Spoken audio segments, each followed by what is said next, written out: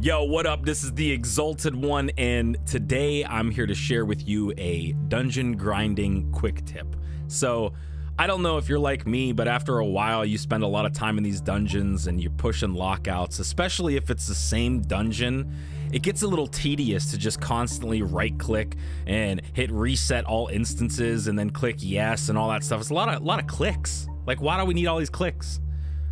So, I wanted to see if there was a way to make this a little bit quicker, faster. I don't know. I got tired.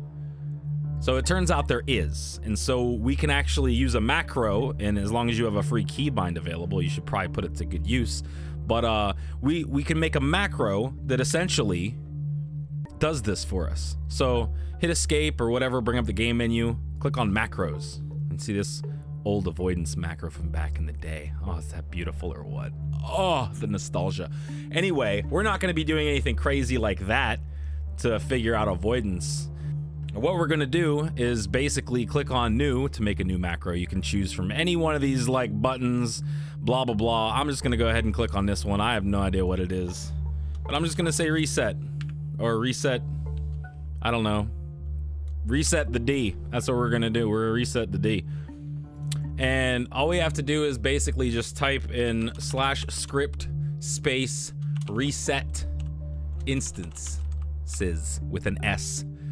So that's /script space reset instances, 2 parentheses, open parenthesis, close parenthesis, and a semicolon.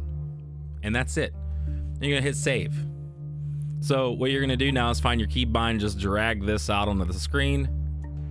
And I have mine here actually, but we'll use this one for this argument, or this video. And all you have to do is just hit the keybind now, and it'll reset. I don't have any dungeons right now that I'm currently locked out of, but it resets it. It works, trust me. I use it all the time.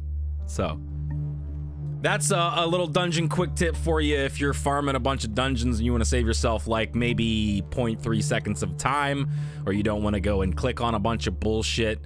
It works very well, and for a farm like the Swamposaurus farm that I did, it comes in handy when the farm is literally like 3 minutes long, so the majority of it is actually resetting the dungeon and going back in. Comes in handy. I hope you found this helpful. Thank you very much for watching, and I'll see you later.